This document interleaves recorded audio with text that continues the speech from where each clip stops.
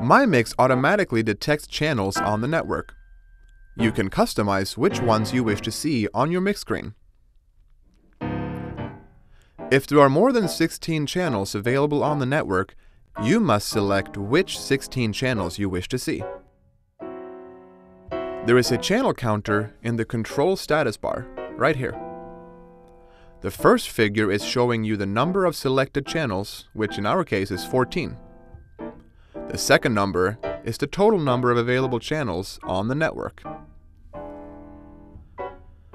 To change which channels you see and hear, press Settings, scroll down to the menu called Remote Channel Select, and press the button to enter the menu.